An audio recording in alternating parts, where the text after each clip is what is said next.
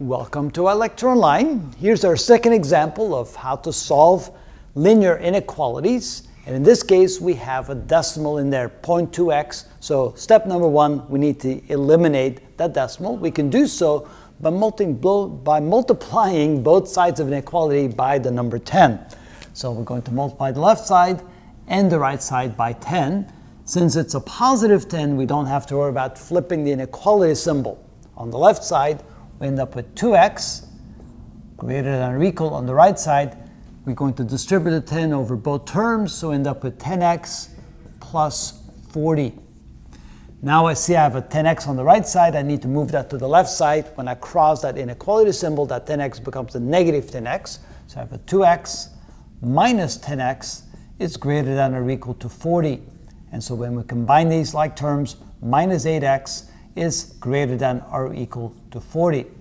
Now I need to divide both sides by the numerical coefficient of x, which is a negative 8. Divided by negative, well, that means that I have to flip the inequality symbol. So let's rewrite this. We have a negative 8x. We have a 40. I'm going to multiply the left side, or divide the left side by negative 8. That means I'm going to divide the right side by negative 8, which means I have to flip the inequality symbol, and it's now going to be less than or equal to instead of greater than or equal to. The negative 8s cancel out. I end up with x less than or equal to a negative 5. And so now this is the solution, and I can also show you graphically what that looks like. We're going to have a solid circle on negative 5 because it includes negative 5, because we have an equal sign there as well as a less than sign.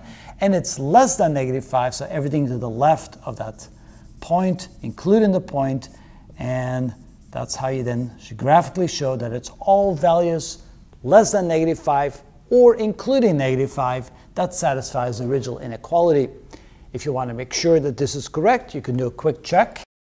Let's pick the point x equals negative 10, which should be part of the solution. Let's plug it in here. So we have 0.2 multiplied times the negative 10. Is that greater than or equal to question mark negative 10 plus 4? So that's what it comes down to. Well, we've taken the original inequality and substituted one of the values that's in the range that supposedly solves that or satisfies that inequality. So we end up with negative 2, is that greater than or equal to? Negative 10 plus 4 is a negative 6, question mark, and the answer is yes. Negative 2 is larger than negative 6, therefore it satisfies inequality, and therefore we can say that the solution is correct, and that's how it's done.